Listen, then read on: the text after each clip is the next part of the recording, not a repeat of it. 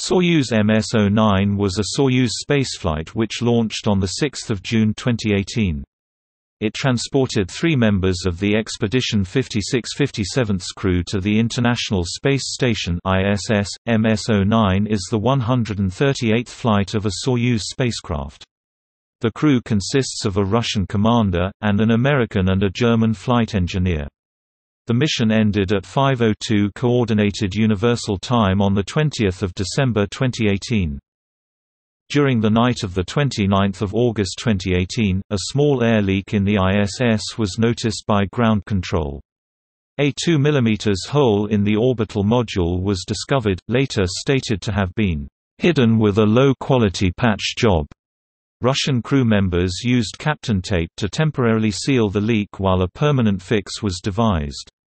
The leak was successfully sealed with the use of a repair kit based on an epoxy sealant, and no further changes in air pressure were noted as of 31 August. On 4 September 2018, it was announced that the hole was created by a drill, but it was unclear if it was accidental or deliberate. Russian officials indicated the hole was made during the module's manufacturing process. On the 11th of December 2018, Kononenko and Prokopyev conducted an EVA, cutting into the thermal blankets and pulling away insulation, in order to examine the external hull, take images of the area and retrieve samples of residue to be used in the investigation. As the hole is in the orbital module that is jettisoned before re-entry, the return flight was not endangered.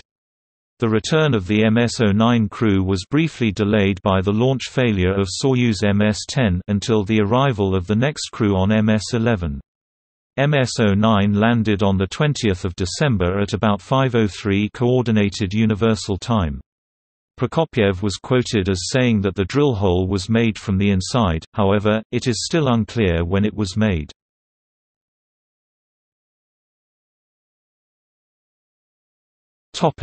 Crew == Backup crew